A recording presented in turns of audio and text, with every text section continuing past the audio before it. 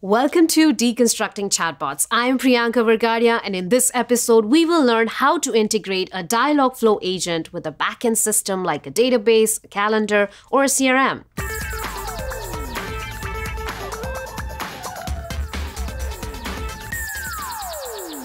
Any chatbot you build will need to connect to a backend to transfer information to and from the business logic. Within Dialogflow, we are able to make that connection using fulfillment. Fulfillment is a piece of code which is deployed as a webhook and lets your Dialogflow agent call the business logic on a per intent basis. During a conversation, this allows you to use the information extracted from Dialogflow's natural language processing to generate a dynamic response or to trigger action on your backend.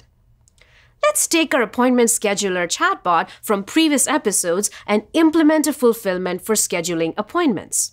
Currently, our agent identifies the user's intent of scheduling an appointment and provides a static response indicating that the appointment is set up.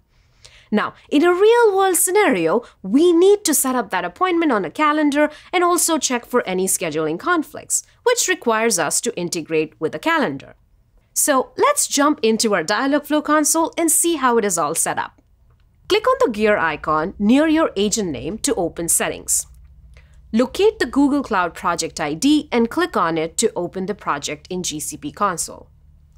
Navigate to the hamburger menu icon and locate APIs and services. Click on Enable APIs and Services and look for Google Calendar API. Once you find it, enable the API on your cloud project.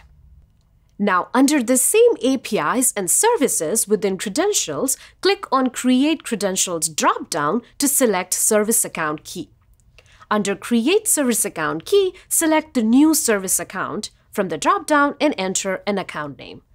Make sure JSON is the key type and then click Create.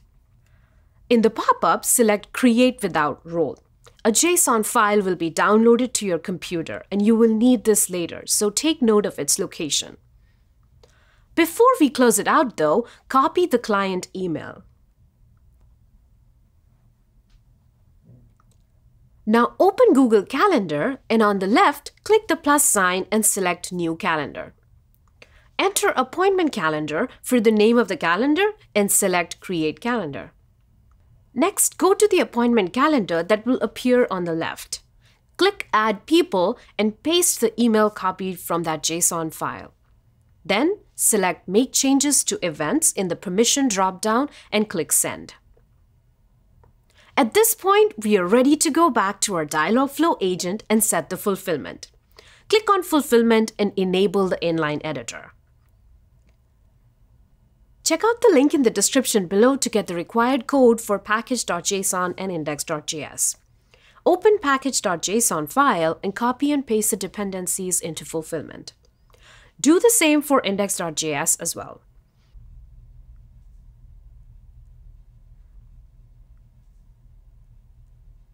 Grab the calendar ID from the Google Calendar we just created and replace that in index.js. Next, copy the contents of the JSON file downloaded in the Service Account Setup section and paste it into the empty object service account. Check out rest of the code. Make Appointment function contains the responses to the user. And Create Calendar Event function takes care of grabbing the entities like date, time, and appointment type and creates a calendar invite. It also looks for the calendar conflicts and throws exceptions. Once you're done, click Deploy at the bottom of the page. Now, we have one more thing to do before we can start testing. Click on Intents and go to the Schedule Appointment intent. Scroll down to Fulfillment and enable Webhook and save. Now we're ready to test. In the simulator on the right, query your Dialogflow agent with something like set an appointment at 4 p.m. tomorrow, and then respond to the follow-up queries. After getting the required information, you will see that the appointment is added to the appointment calendar.